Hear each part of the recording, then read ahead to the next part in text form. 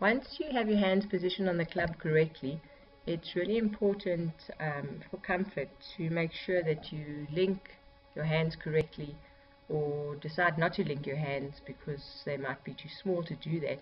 So generally speaking, small hands or short fingers, your most comfortable grip will be a baseball grip where no linking happens whatsoever. Medium-sized hands will be an interlock grip, and for larger hands and fingers, the overlap grip will work the best for you. Also keep in mind that your grip should be the right size for comfort, and then again, for maximum efficiency of your grip, make sure your hands are positioned on the club correctly too.